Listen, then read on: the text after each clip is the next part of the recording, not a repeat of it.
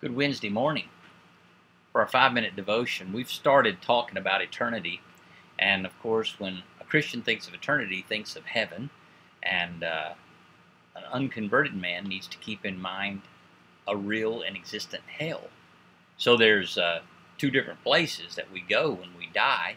There's no middle ground. There's no purgatory. There's nothing of that nature.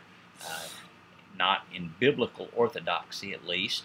And in some men's minds, there's holding places and things of this nature, but that's just not the case.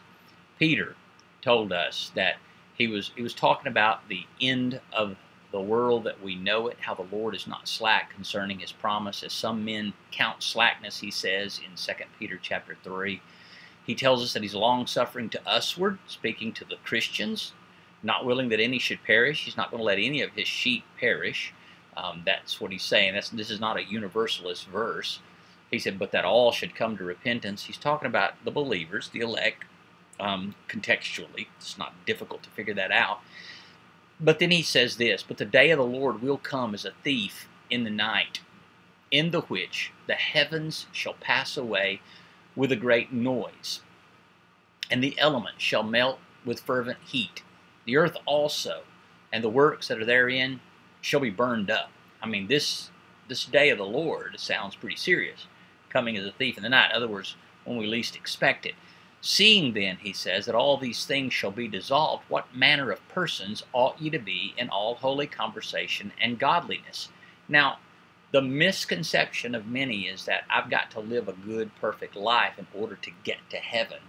And it's not what he's saying here. He's not saying that since you understand that the world is going to be that's going to pass away with a great noise, and the elements are going to melt with a fervent heat, and the earth and the works therein are going to be burned up, you had better act right.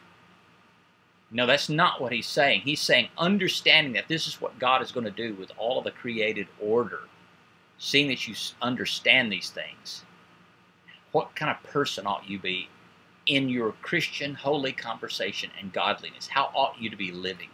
You ought to be gospel-centered. You ought to be obedient to the scriptures, all of these things. It just makes sense. He said there's an eternity coming, is what he's declaring, and it's not one that is soul sleep. It's not one that we're just going to drift off into nothingness and know nothing about eternity. It is a real thing. He goes on to say, looking for and hasting unto the coming of the day of God, wherein the heavens being on fire shall be dissolved, and the elements shall melt with a fervent heat. He's asking this as a question. He's saying, what kind of person should you be looking for and hasting to the coming of the day of God? How ought we be living? We ought to be living faithfully. It's just the implied idea here. There's an eternity coming, and we need to be living faithfully today, because what we do today does matter. It does not matter for our salvation. Remember, he's talking to the saved. But as true believers, our life ought to be marked with someone looking for his coming. In fact, verse 13, he said, nevertheless we, according to his promise, look for a new heavens and a new earth wherein dwelleth righteousness. That's what we're looking for. This world today doesn't have a lot of righteousness dwelling in it, does it?